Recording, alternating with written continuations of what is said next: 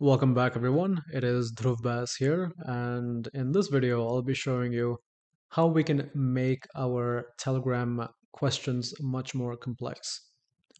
So in the previous video I'd shown you how we can have an end-to-end chain where we're able to send a message from our phone and we're able to get the AI agent to process that message and actually send a response back that is visible from our phone. So that is, in my opinion, the first time I did that, that blew my mind that I'm actually able to create a bot that easily and have it sending messages and accepting messages from my phone. Now, there is an issue with this, and let me show you what that issue is.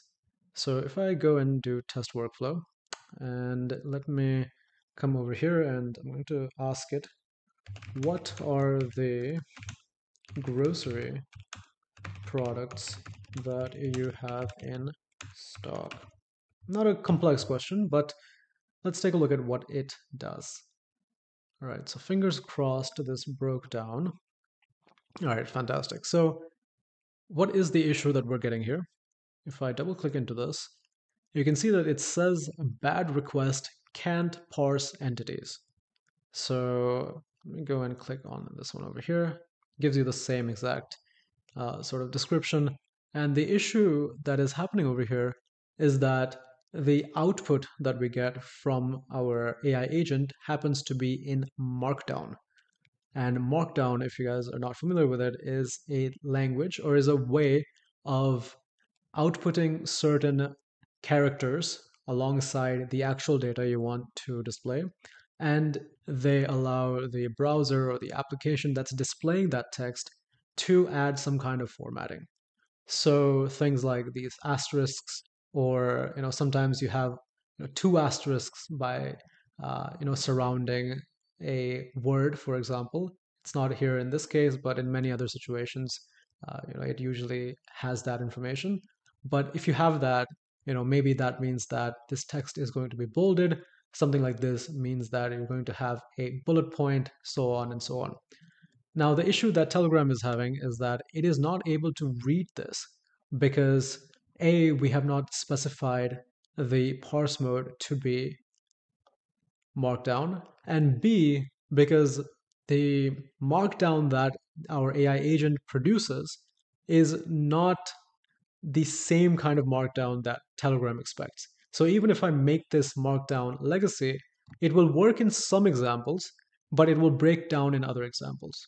So to solve this issue, what we have to do is we actually have to make our parse mode in HTML, and then we have to go back over to our AI agent.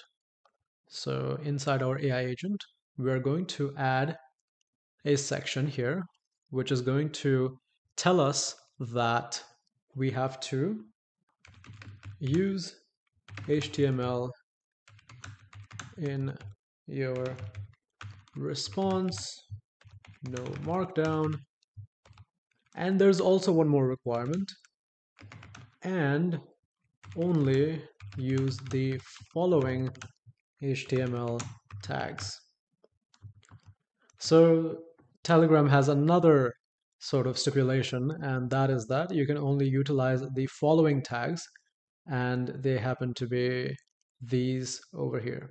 We can ignore the tag over here. You don't really need to worry about that. But these are the main important tags that we're able to utilize. So I'm just going to paste this here, and then that should take care of creating our output, not in this format, but in HTML format. And that HTML format is then going to be sent over to our Telegram node, which is then going to parse that HTML and be able to output the response from the AI agent in the correct way. So let's test this out.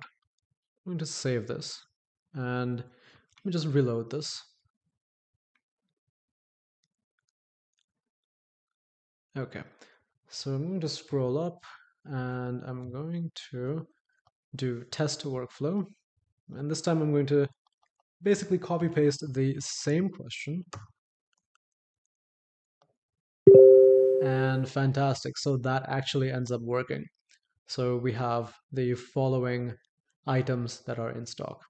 Okay, so let me get back over here and let's see what's going on.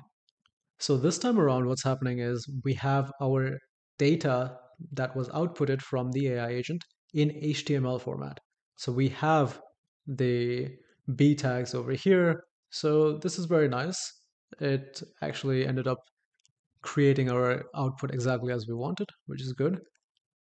So that's a quick video on how to use prompt engineering inside our AI agent to produce output that is exactly what is expected by our nodes.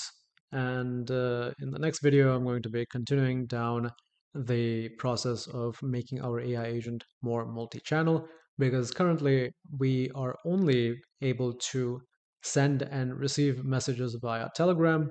The chat message route is no longer active. So, with that, thank you so much for joining here. Be sure to like and subscribe and check out the links in the description to get more resources. If you are a business owner and want to implement AI or automation into your business, you can reach out to us and I'll be happy to chat with you. Thank you so much and see you in the next video.